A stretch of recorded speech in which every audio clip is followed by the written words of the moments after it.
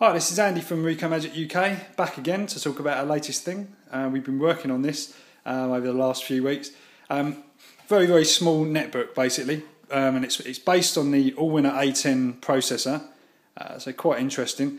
It runs at 1 GHz and it's got 1 gig of RAM. Very sort of small form factor. We've got power supply socket on the end, 3 USBs, audio in, audio out. We've got an Ethernet connector on the side there as well. It ships with Android as standard, but we've been working with the manufacturer to try and port more of a desktop OS to it in the form of Linux and Ubuntu. So here we go. We open up the device here. We've got a 1024 by 600 screen, and fairly sort of standard keyboard there. And trackpad with a standard kind of trackpad. It's not bad. Build quality is okay. It's not the best in the world, but we're sort of looking at this and trying to improve it. We're very interested in the ARM netbook, kind of thing at the moment. So this is where we're heading. So what we've seen here is this little netbook, which has just basically come back from a suspend state into Ubuntu. So Ubuntu 12.04. We're just going to log in to that there, and as you can see, we come straight through to the desktop there. It's actually it's fairly reasonably quick actually, considering this is running the full version of the Unity desktop, everything running on here. So it's not a lightweight version by all means, but we've been playing around with this to try and get this to run on this device because we feel that it's quite an interesting time for ARM computing. Anyway, so you can basically kind of see that wireless is connected there. We're all sort of logged in. Everything's going. We've got a Chromium web browser open there, which we can view around. So you can see page rendering on there. It's not bad. At this point, there's no hardware acceleration on this, so this is just purely done by the processor itself, which is not really that bad. We've got a few tabs open, so you can see different tabs open on the Chromium browser. Again, we think Chromium's probably the best browser really for use on this at the moment, because obviously it allows video playback. Not that the device can really do it properly without the sort of hardware acceleration, but the page renders are very quick on Chromium. So you can see the video. It's a little bit choppy, but it's probably not watchable. But it's just to show that it can be done. Show that we've got a few tabs open as well. So video's playing there, and we can stop that video there. You can hear obviously the click on the trackpad. We're trying to iron that out, make that a little bit smoother, because it's a bit loud.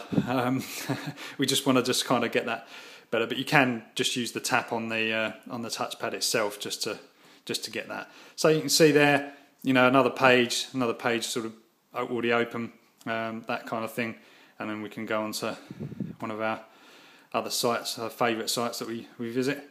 So yeah, it's it kind of works fairly well within Chromium browser. We've done a few experiments. Different people have just been using it just to see how they get on with the browser in a normal experience. Nobody's really complained too much, just as a general sort of test.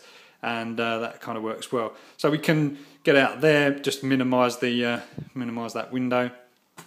You've got obviously the sort of Unity dash panel there, which shows everything, so you can see that kind of caught the edge of the thing there. But basically just showing all the applications and stuff that have been installed. Obviously, being Ubuntu with the software center, you can install all of the kind of ARM specific apps on there, which is quite nice. So again, Ubuntu software center showing there with all the things you can do there. What else we've got? So sort of system monitor, obviously just showing there. You can see CPUs running probably at the moment it's kind of 50% upwards. So it's definitely pushing the limits of the hardware. But it's not running too badly. So we can go out of this. We can obviously open up a file manager. Reasonably quick. Get out there, and we can go into something like the Office, just to show you, how it generally works. Libre Office, open up there. I mean, again, this is running from an SD card, so bear in mind that it's disk speed, which is obviously causing the slowdown that we're sort of seeing here. So, we can open a text document, try and sort of show, normal usage. Is that opening up? But yeah, as you can see, it's certain things take a little while to sort of load up, but it's not that bad. It's pretty good. Other little things that we're trying to iron out at the moment are power, the power management. You can see at the moment the battery indicator is just showing as basically a red battery symbol there, which is not correct because we're probably about, I don't know, 20% charged or 30% charged or something like that. When you plug in the power supply, you get the actual percentage show, but at the moment the system just needs to be reconfigured to show that properly. So certain things there. We've got a few different tabs, a few different browser windows open, a few different pieces of software that are running at the moment, and we can just push the power button, and we can go to a suspend state, and after probably about 20 seconds, it will just kind of suspend and shut down. Wireless indicator, you can see the blue one there, that just powers down.